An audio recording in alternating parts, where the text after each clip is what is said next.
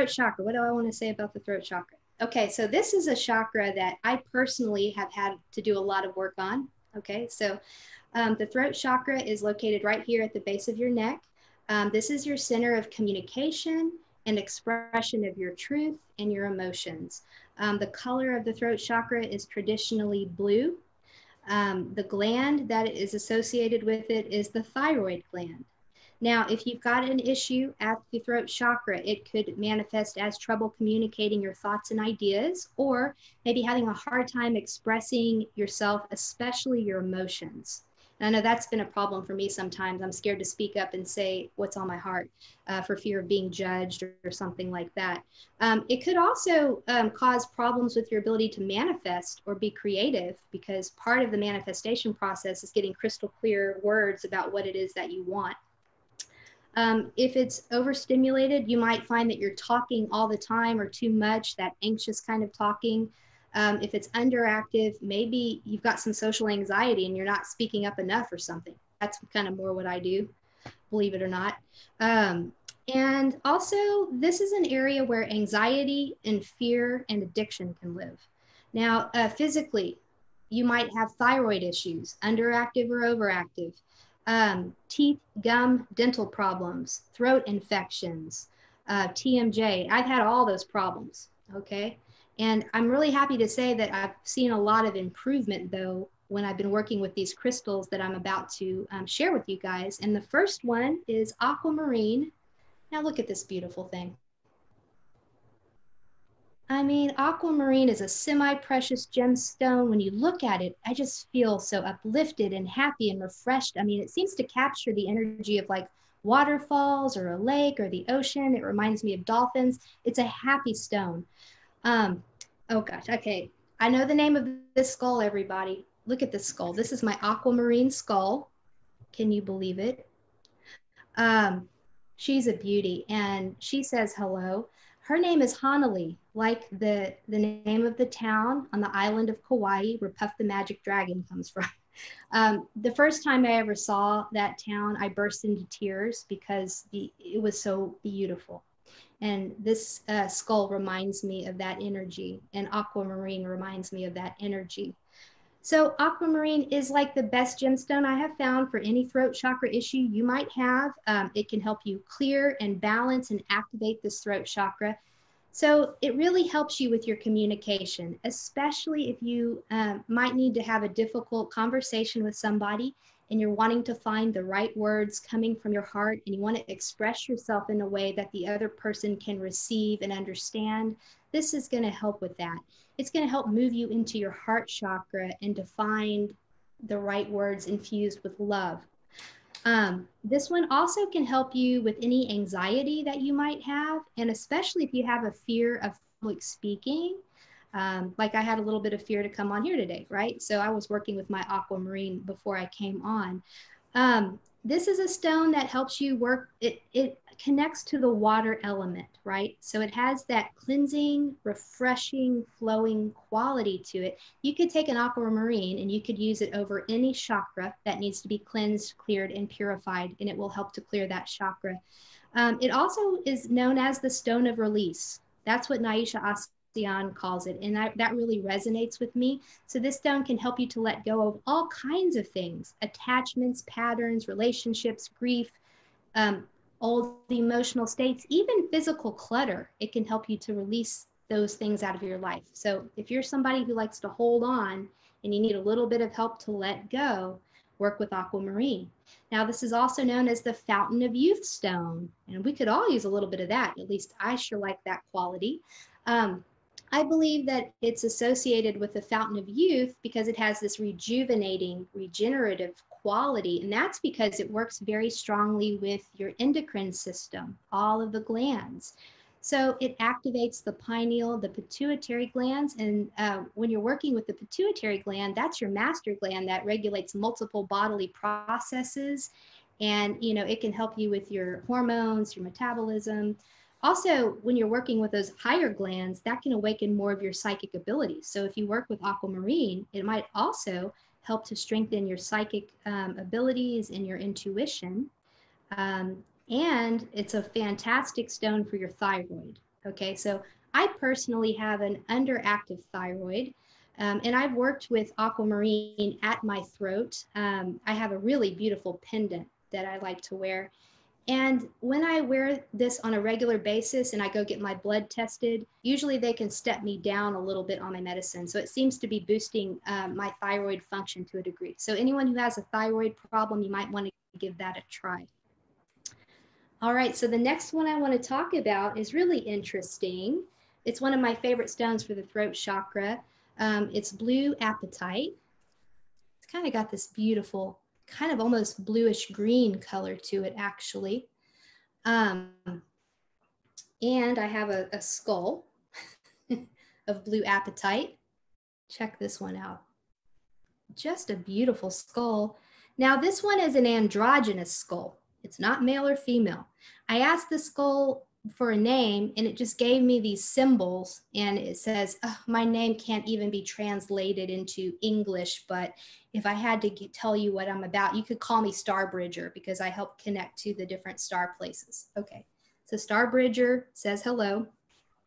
So blue apatite, it's a great throat chakra stone, but it also has a multidimensional activating quality that can awaken your psychic ability, and it brings in a cosmic connection. This stone makes you clearer, it makes you brighter, it brings out your inner radiance, and it expands and sharpens all of your clairsenses, your clairvoyance, your ability to see, your clairaudience, ability to hear, your clairsentience, your ability to feel, claircognizance, all of it. So it boosts all of that, but it especially boosts your channeling abilities. So I think that's really fascinating. But it's going to powerfully activate your throat. It's going to strengthen the throat chakra and your ability to express yourself and communicate. Really facilitates public speaking. And also it's good to keep, if you're in a group setting and there's a lot of people who are trying to communicate their thoughts and ideas, it helps to harmonize group energy and for groups to have better communication amongst each other. And it's my top choice for awakening channeling abilities, which I believe comes through the throat chakra. It will strengthen that channel, and this stone will simultaneously work with your third eye chakra, your zeal chakra, and your crown chakra. So it awakens your psychic abilities and it opens that channel so that you can access higher dimensional guidance and beings. And it helps you to step that down to the throat chakra and being able to translate and communicate that to other people. So it helps you with channeling. It'd be great for anyone who is trying to speak light language, anybody who's channeling specific beings, or any teacher of higher spiritual esoteric information would benefit from using this stone, or anybody who wants to teach any subject at all will have good luck working with this stone. Now, physically, if you're having dental problems, this is a stone that strengthens the skeletal system and the teeth. It also can boost that metabolism and your thyroid, so that's really fantastic. And this is another one of those versatile stones that you can use over any chakra you want to. It's going to balance the chakras and it's going to clear the chakras. It has this refreshing, flowing quality to it. It kind of feels rhythmic or pulsing to me, and it pulses negativity out of your field, negative thoughts, emotions, chakra blockages, even psychic debris in your field. So this is a good one just to keep you nice and clear. In meditation, it's going to help you to tap into the Akashic records. But here's the part I really, really like, guys. This is a stone that is supposed to be a magnet for UFOs and ETs. And Robert Simmons, the crystal expert, he says that working with blue apatite can attract the attention of the blue-skinned beings. And that really is interesting to me because there's a lot of galactic beings that have blue skin. Some of the ones I know about, Andromedans can have blue skin, Arcturians, Pleiadians, the Sirians, those from Vega, even the blue avians you may have heard of. But like when I work with Star Bridger over here, I have an easier time connecting in with, I have a Pleiadian guide. He's really funny. I don't know why his name is Oslo, but that's his name. And he does everything through humor. He makes you laugh. He's just a clown. I have another Arcturian guide, an Arcturian guide, and she's a superstar, man, but she's like an energy technician, and she's almost like a reality hacker of sorts. And I can really connect with those guys much easier with my wonderful blue apatite skull. So just wanted to share about that one.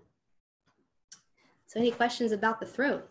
Well, that the blue apatite, just for those who are looking how to spell that, it's not like it's not appetite as in hungry, but I'm pasting it into the chat room right now. Just want to make a comment though about the aquamarine. It looks almost identical to the color of the water here in Siesta Key. I thought that was interesting. I do have a question though. How quickly will it be before people start feeling the benefits of these gemstones? Yeah, that is a good question. Sometimes you can feel the effects almost instantaneously. It's amazing. Like for the one example, like what I was talking about when I had like strep throat and I put this necklace on for 15 minutes and all of a sudden all the symptoms were gone. So sometimes these stones, you can feel it within like immediately or within the first 10 or 15 minutes. One thing I should say is that when you're doing this work of placing the crystals on the chakras, the general rule of thumb is that you want to leave them in place for a minimum of 11 minutes. That's what I learned in my crystal healing training, because it takes the body about 11 minutes to fully process and integrate the crystalline frequencies. So give it at least 11 minutes. Now, for instance, when I'm working with aquamarine to boost my thyroid, I feel like if you're trying to heal a long-term issue like that, wearing like an aquamarine pendant every single day is a good idea because it's going to have a cumulative effect. So sometimes if you're trying to heal something that's, you know, a little bit more difficult, just regular use, and it might take a longer time. So I don't know if that answers a question, but sometimes it can be really quick and sometimes it's cumulative over time. And everybody's sensitivity levels to crystals and stones are different too. Like when I first started working with the crystals, I wasn't that sensitive to feeling the vibrations or the shifts, but after many years of working with them, I feel a lot more and I feel it more quickly. And so sometimes something might be happening, but we just might not feel it. If that Could you makes close sense. your eyes and just sense what kind of crystal is under your hand? Can you pick up that energy like that? If I close my eyes and like I'm doing that right now, I can feel variations and differences, but I don't know if I've honed it to the degree where I can tell exactly what it is. Does that make sense? Yeah. I'm sure there are people on this planet who are farther along and they'd probably be better than me. Is it possible to have too much of a crystal? For example, if you put one under your pillow and slept on it for 8, 10, 12 hours, is it possible to have too much of something? You know, that's a good question. I do believe that in most cases, you're probably going to be okay with that. Okay, let me see how I explain this one. It is true that you can get a little bit overloaded with crystal frequencies. So for instance, you know, we've got a really big crystal shop here in Austin, Texas. And if you're very, very sensitive, I know some people, when they walk into that crystal shop, they can feel like they're getting a little bit overwhelmed and overloaded with too many frequencies. Now, here's something that I don't usually get that feeling, although I have had that happen once or twice, but here's why, and here's what I would recommend. I literally have, before I walk into a space where there's a whole lot of crystals, I set a strong intention and I put like an energy shield around me, and I program my energy shield in this way. I say, I am open now to receiving all of the perfect crystal energies at the perfect levels that I can safely integrate at this time. And if there's anything that's too much, this shield will block that out. So I actually set an intention that when I'm around crystals, I'm going to receive what I need in the right amounts, and that energy is going to go where it needs to go. Now, I have a whole room of crystals that I'm sitting in right now. I actually set that intention at my door of my crystal room that when people come in, they're going to receive exactly what's for their highest good. And if something's too much, they're not going to absorb it. And I feel like that works for some reason. That's a great idea to do that, to program the crystals to interact with the people that come into your house. What a wonderful idea. Right. We have a mutual friend, Michelle, who has GERD. What would you recommend for GERD? You know, which is, I would assume it's a throat chakra kind of. Yeah. What exactly is GERD? Well, she ends up like, it kind of sounds gross, but she regurgitates what she eats. She Oh, can't okay. swallow any food or anything. It might be solar plexus, but Oh, right. can't get it any further than like here, and it seems to come back up again. So, Okay. yeah. Yeah. Let me think about that.